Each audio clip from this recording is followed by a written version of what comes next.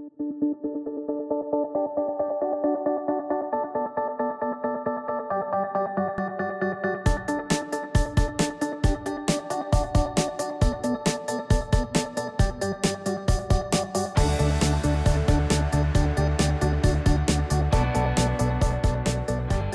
my name's Adam and I'm back here again with Shaun, and today we're going to look at should I tithe? And, well, should I? Well, if you're not, you should, Adam. Well, thank you. I'll get straight on that. This is one of the biggest battles to start with for a person is we're aware of the various separations in the scripture. There's things under the law. There's suddenly people, well, what do we do with those things that are under the law? And tithing is a big one. The place I'd start where I would want to convince someone actually that it is an act of faith and not just an act of fulfilling a command would be to go as far back as Genesis 14, which is ancient history. And we know at that time you've got Abraham, Isaac, and Jacob. And what you see when you read the account of Abraham in Genesis 14 is he goes and saves his nephew Lot. And when he's coming back from winning this victory over these kings, he meets this guy Melchizedek, who's this mysterious figure in scripture. And he immediately gives him a tenth of his plunder. It's this amazing moment. And then Melchizedek's gone and he pops up later in Hebrews, etc. But essentially, Abraham, by faith, just looks at this guy Melchizedek, who's clearly not just a normal human person, and he recognizes in him something greater than, and in a sense, someone who had something to do with his victory. And he gives him this tenth. And then what you see is Jacob, his grandson. It pops up when Jacob is almost making a deal with God. He says, if you'll be my God and you'll get me to where I need to be, of everything I have, I'll give you a tenth. Right. And you realize, okay, well, that passed down from Abraham to Isaac and then to Jacob. And it wasn't in any way legislated. It wasn't in any way told to them that they had to do it. The law hadn't even been put in place. Right. Purely an act of faith. That for me is a very good starting point. Yeah, and then of course we do see it codified in the law that they're meant to tithe, and that's what Jesus speaks about when he's talking to the Pharisees in Matthew 23 and Luke 11. He has this same discussion, and they've been very careful to tithe all the things that they can bring in and show that they're tithing.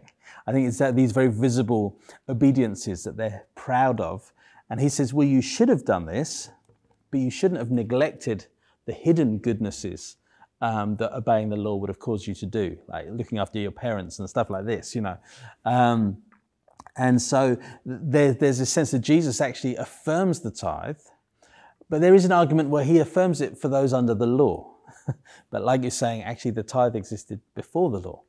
But then you mentioned that Melchizedek comes up again in Hebrews. And there, I love what it says there, that as we give our tithe into human hands, there's one who receives it. And actually we testify he lives, as Hebrews 7:8. And that we can testify that Jesus lives by faith, just like Abraham, by faith, put his tithe into what was a man stood in front of him, Melchizedek. But in the scriptures in Hebrew, he says, no, but Melchizedek's without father, without child. No, there's no line, he just appears. And he basically makes him a point that Melchizedek is a type of the Christ. He's a Christophany, isn't it? I think that's what they call them. Christophany. Isn't that an instrument? I've not played one. So he's at this Christophany or Christophany or whatever you call that. And so he likens that to us giving our tithes to Jesus. But how do we do that? By giving it to a man. So the question then, I think a logical question for many people is, if I'm giving my money to Jesus, Jesus takes many forms. Right. Jesus, did he not talk a lot about the poor? Did he not speak about looking after widows and orphans in distress? So you'll get a person who says, of course I'll tithe. I'll even give beyond the 10%, but I'm giving it directly to where I know it's needed. And I know the Lord came in order to help those type of people. And so why would I even introduce a middleman into this? It's going to go directly to where it's needed. What would you say to a person who wants to take that course of action? Well, I think the Bible encourages us to be generous. That's definitely the heart of God, is that we would not be focused on just a number of 10%, but that more and above that, we would be generous to those in need, that we would remember the poor, and that we would also help those in the household of faith. So our brothers and sisters in the church alongside us, that we would give to each as we see the need. But I don't think those things are tithing, because when we look at what tithing is, and remembering that the law is given and still remains in our Christian Bible, although we're not under the law, it remains there to teach us how God thinks and what he thinks about certain things. And so even if we're not obliged to obey the law, it's very instructive for us.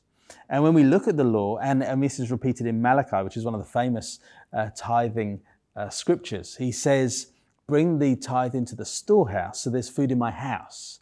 And this is actually referenced in 1 Corinthians 9. So 1 Corinthians 9:13, it says, do you not know that those who are employed in the temple service get their food from the temple because of the tithes brought in by the people of Israel? When we think about that, I mean, literally there was a whole tribe, Levites, who didn't get land. When they came into the land, they lived off what the other tribes, the other 11 tribes, brought in. So they are employed in the temple service. They get their food from the temple. Those who serve at the altar share in the sacrificial offering. So when people brought an offering, it was actually like a braai. And the lamb would get roasted or whatever, and then they would eat that stuff. Or it'd get boiled, or the grain offerings, the oil offerings. These were all things that went into their pantry as priests. In the same way, it says in Corinthians, the Lord commanded that those who proclaim the gospel should get their living by the gospel. And so that's quite a clear instruction that actually in the same way that a tithe was brought into the temple, that the priests could minister without having concerns of other sources of income. They could just devote themselves to the Lord. He's saying in the same way, those who have been called by God into an office to present the gospel can do that without having to concern themselves with other forms of income, that there'd be tithes coming in and that there would be food in the house. Not that we are priests, because we're all priests now, but there are still those who are devoted to the gospel. So he doesn't call them priests. He says those who are preaching the gospel, who are doing that full time, but he likens it to the Old Testament. And I think that's beautiful, that we see, I think, from Abraham to Hebrews, from Malachi to Corinthians, we see that the tithe is very consistent across the board. There's not a matter of the law. It's actually something that all of us by faith can do. When we do it, we put our tithe into the hands of men. Obviously, we're trusting our money to a church. If you don't trust your church, you probably shouldn't belong to your church. You know what I'm saying? So tithing is not the issue if you don't trust your leaders. There's bigger issues there. But we put it into the hands of men who, by doing that, we actually by faith are putting it in the hands of Jesus. And that enables those who are full-time in the Lord to minister without concern for income. But ultimately, it's an act of faith. It's something that as we do it, we declare that Jesus lives, and he's taking this and he's doing with it as he sees fit. It's his money, not ours. Very good. Thank you for taking the time to listen to this episode of Be Equipped. Please like and subscribe in order to get access to more resources.